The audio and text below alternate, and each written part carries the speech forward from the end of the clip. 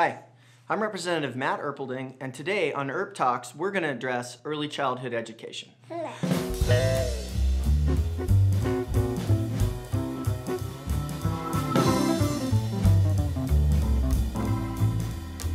Idaho needs a statewide early childhood education program because it unlocks a chain of effects on children and their success as adults. Don't believe me?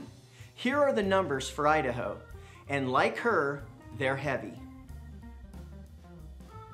Idaho is one of 6 states with no state funding for early childhood education. In fact, Idaho didn't even fund kindergarten until 1975. Last year, only 50% of Idaho's kindergartners met reading readiness requirements, meaning the other half had trouble identifying letters and numbers. That's the lowest it's been in over a decade. At 68%, over 2/3 of our 3rd grade students read at basic proficiency or less.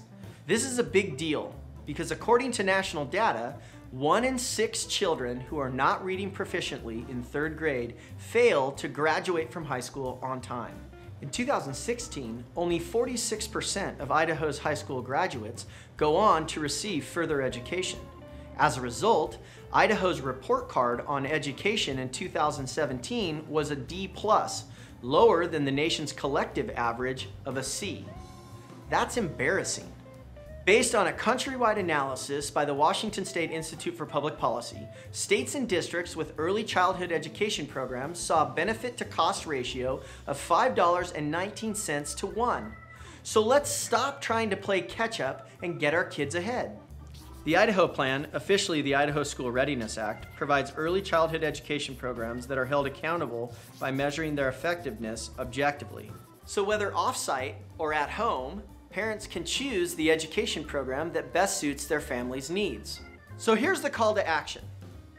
I need you to call or email Representative Julie Van Orden and Senator Dean Mortimer. Ask them to give a full hearing to the Idaho School Readiness Act. Our children deserve a high-quality education. And in fact, they demand it. Tell them to bring it up and bring it up for a vote. Do it. She's begging you. For more information, go to erpforidaho.com/erptalks5 to find out more information about the Idaho School Readiness Act.